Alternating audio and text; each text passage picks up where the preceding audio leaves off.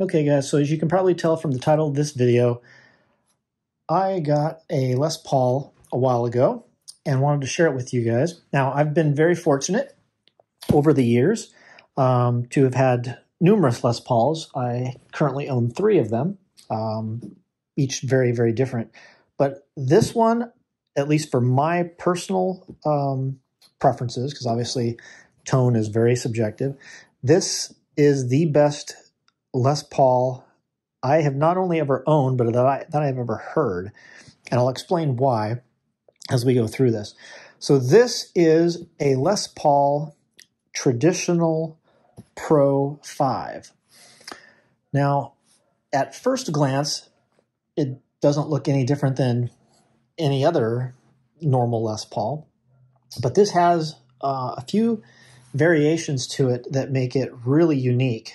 And more importantly, the pickups themselves, apparently Gibson only ever made them on this guitar. They don't sell them separately. You can't get them as replacements.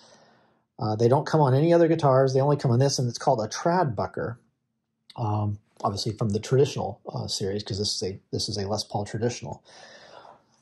But most Les Paul Traditionals have burst buckers or classics on them. For whatever reason, Gibson decided to come up with a new pickup for this one called a Tradbucker.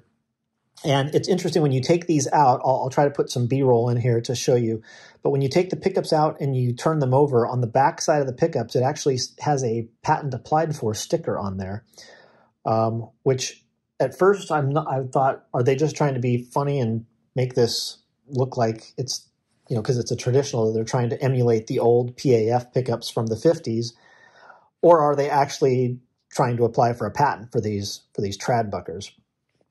I don't know, but I will tell you that these things sound awesome. I have burst bucker pros in one of my other Les Pauls, and I think these sound even better. So what makes this guitar unique? Well, for me personally, I like satin necks on guitars more than gloss, and all my other Les Pauls have gloss necks, but this one has a satin neck on it. In fact, the entire guitar is satin. This particular Traditional Pro 5 comes in a few different options. This is the Iced Tea satin finish. It also comes in a washed cherry satin finish. It also has a solid mahogany. This one's got a maple top over the top of the mahogany body. So there's a solid mahogany one, and then there's also a flamed maple one, which is like $1,000 more. The retail on this one is right at $2,000, $1,999. The mahogany one is the same price, and the flame top one is $3,000. Okay, so satin finish, satin neck, I obviously like that. There are a few other Les Pauls that have satin, though, so that's not in and of itself super unique. However, the other Les Pauls that I've found that had satin necks on them were the Tributes or the Studios. I think there was a couple of Studios, or you can obviously do a made-to-order, but those, become like $6,000, $7,000. So this is the first Les Paul that I've run across that has satin neck in either a standard or traditional series, which is the style of Les Paul that I like. I like the old 50s style bodies, kind of the traditional style, but usually the traditionals only come in the gloss necks, and I just don't want to sand them down. I feel like I'm ruining an expensive guitar. So this is the first one I found that was in satin. So that was number one. Number two, I wanted pickups that sound very authentic to the old classic tones from the PAFs and the burst buckers, but that have more modern capabilities. And most of the standards and traditionals that I've found, they might have a coil tap on them, but that's about it. Otherwise, it's just very basic, and that's fine. A lot of people prefer that. And then if you go into if you want the more fancy electronics, you got to go into the Les Paul Modern series. But the Les Paul Modern series I don't like as much, even though a lot of people really love the carved out neck joints, and maybe some of them have like the belly cuts on them. That just wasn't my thing. I wanted kind of the traditional style of body. And so it always seemed like it was one or the other. You couldn't get the high-end, high-performance electronic switching with the traditional body style. But this one does. So it's obviously a traditional Pro, but if you look on the back, I took the back plate off of it for you guys to see. It has the HP-4 electronics in it.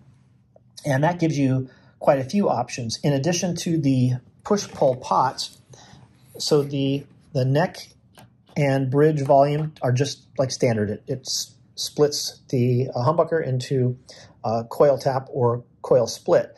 But what's nice is in most Les Pauls that do that, it's just whatever they set it up at from the factory. In this particular one, you may have noticed in the back where these little dip switches down here, you can actually configure it to do different things. So the first and second dip switches there let you switch between, do you want the push pulls to be coil split or coil tap?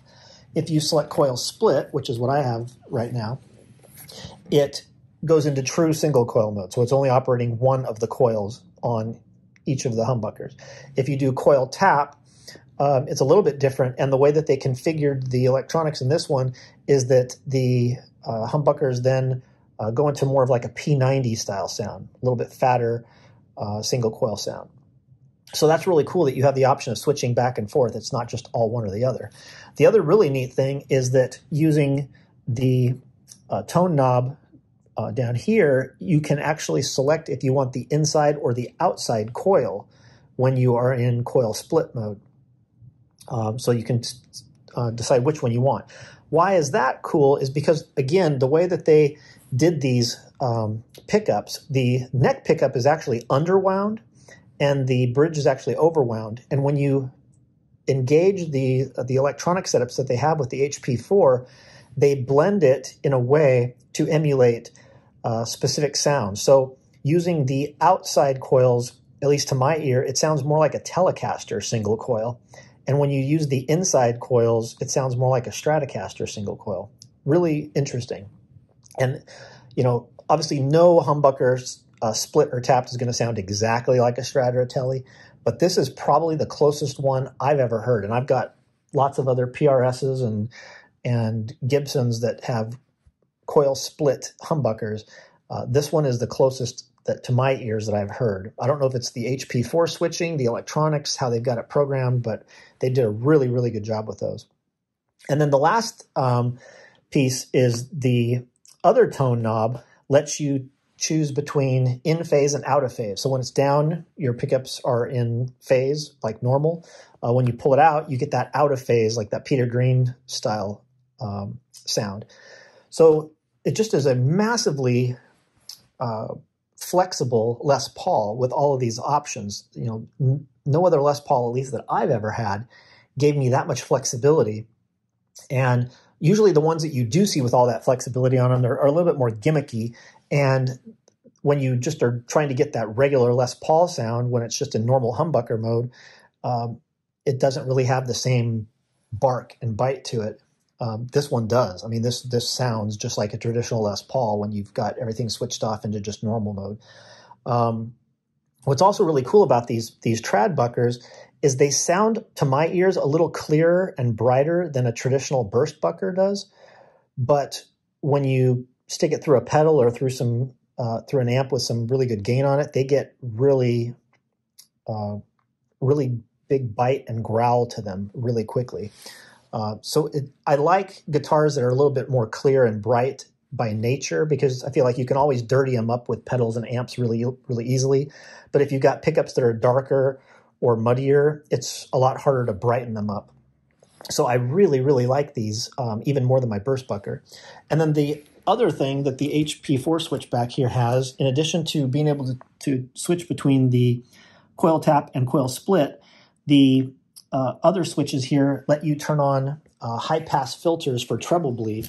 So when you are running the guitar at lower volumes, you don't lose out on kind of the higher tones. So all of that combined just makes this my favorite Les Paul ever made. I mean, I've never heard a Les Paul with pickups that I like as much as the sound of these.